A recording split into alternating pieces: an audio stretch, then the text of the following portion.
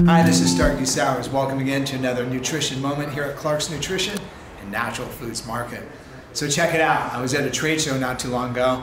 The lights had kind of gone down, the place was kind of closing up, and there's a lot of people and stuff like that, and everyone's kind of dissipating out. I was in an area that had actually fish oil, like people that like harvested and sold fish oils to different companies. And so one of the concerns at the time, they were down somewhere like off the coast of Chile, and they had literally extinguished all the fish down there, like literally just nothing left. They found a great supply, everyone went down there and just harvested the place out, and ultimately what happened, it was depleting. Everyone's like, where are we going to get more oil? So, you know, behind the scenes, that was going on. So ironically speaking, there's a couple different companies like Wiley's that does something very unique.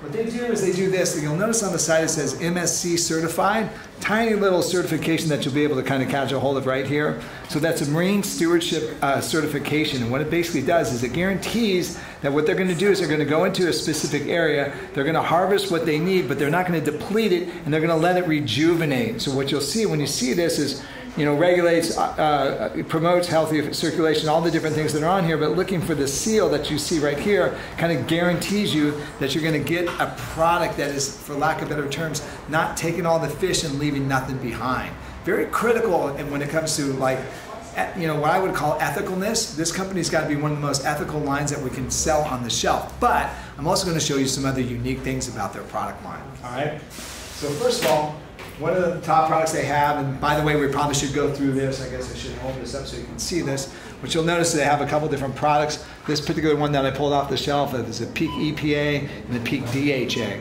So what they're doing, as you look at this, you'll see that the EPA is a little bit more concentrated on one, and the DHA ends up being a little bit more concentrated on the other one.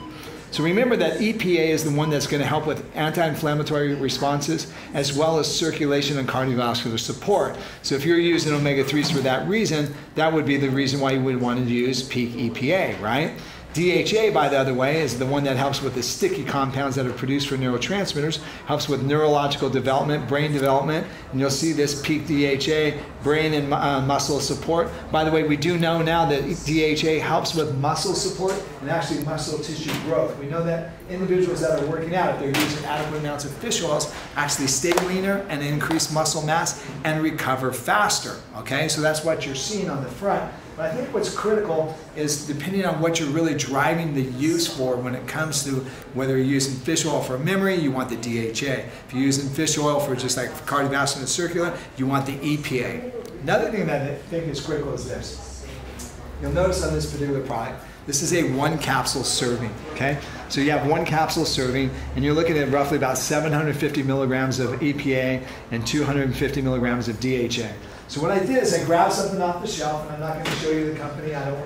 First of all, remember that this is a salmon oil product, and what you'll notice on this is the EPA is like maybe 80 milligrams and 70 milligrams. So ultimately what happens in this particular situation, this product being just a straight salmon oil, takes roughly about 9 capsules to equal 1 capsule of the Wiley's EPA-rich product. Okay, so I think that's a good visual.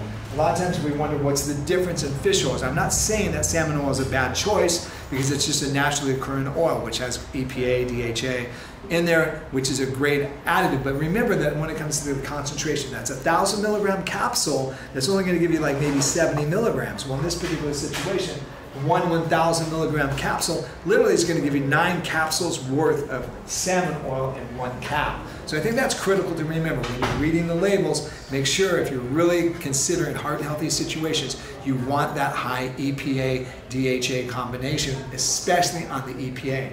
Critically speaking, the other thing too, when it comes to it, is you'll notice it's a capsule a day. It's not going to be like 9 capsules a day, which is a whole different game, right?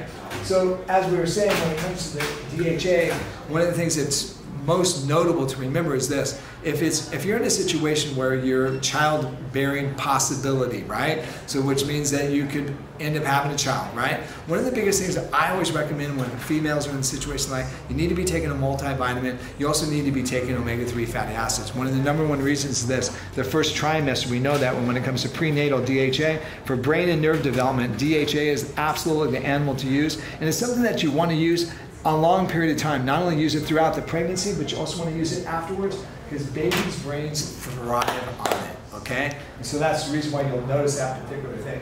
You also might be somebody that says, you know what, this is insane. there's no way I can swallow a capsule this big. This is scary, right? Okay, ultimately when you look at it, yes, it can be scary. So what the Wiley's company did is they made an easy to swallow version. Mind you, you have to take a few more of them, but it's a whole lot easier. But uniquely speaking though, one of the things they did as well is they concentrated the EPA DHA. So this is literally 2 soft gels, and you're literally getting still probably 5 or 6 of the salmon oils in 2 of the capsules, okay? So this ends up being a great product at a great price. Ultimately, one of the best ways to get it is in liquid. The problem with liquids, of course, is the taste, right? So Wiley's has a unique taste. They've added some lemon flavors to it. This is a great product. They also have an emulsified. I didn't bring that one in that particular one today. But once again, this is a peak omega-3. So once again, I have a little profile. What you're going to notice is this, is 1 teaspoon ends up having 1,400 milligrams of EPA. The DHA ends up having 900. This is like taking literally a large amount of capsules. It's a therapeutic dose. If you're somebody who needs therapeutic dose, this is absolutely the way to fly. All right? Now, the problem with the oil is what are you going to do with it, right? So I came up with a couple unique ideas, right? So I thought, you know, we'd do a few things, see how we do. So one of the things I noticed is you actually, if you mix it with cottage cheese, it actually tastes pretty good. Ironically speaking, Madeline's on the other side today. She's never tasted fish oil, so I'm going to hand this over to her. Then I'm going to wait for a thumbs up or a thumbs down. There's a full teaspoon in this amount of cottage cheese, so it's mixed together. And Madeline, what's the thought? Can't even taste it. Exactly. The taste has absolutely disappeared. It's in there it's in there with ease, so to speak. It's tasteless. It's a great way to put it into your families. By the way, on the weekend, I do eat the Wiley's fish oil because it's just fun to eat it on the weekend. I don't know why. And I'll mix it with some cottage cheese. I'll actually even do yogurt. But sometimes I run out and I also mix it with this almond butter. Okay, so this is a maple almond butter. So here we go, Madeline, see what you come up with that one. This one might bite a little bit more, I don't know, it might have a little bit different flavor. Let's see how we do with just the straight almond butter. Once again, okay. All right, it's livable, it's tolerable. Salty, a little salty, a little bit there, but then I thought I would make you a peanut or an almond butter banana sandwich, right, with honey. And I put on here fish oil. So I want to see how you're doing with this one to see, yeah, I can see her face, she's squirming, she's going nuts, but I think ultimately we're going to find out that it has a good flavor. And think about that. Everything I gave you here is something you could do with your kids. Thumbs up, thumbs down, can you taste it? No taste? There's works no taste. Perfect, right? So you send your kid to school, you literally make him an almond butter sandwich with bananas, put in some Wiley's oil, mix it together with some honey, and guess what? Your kid's smarter to boot, right? All right, so good tips on how to make it taste a little bit better. Great company, sustainable when it comes to those practices of harvesting. The other thing that becomes critical too is the quality. When it comes to the processing facility, it's bar none. These guys are doing some very unique things that nobody else is doing, making it probably, as we say, one of the finest fish oils on the market.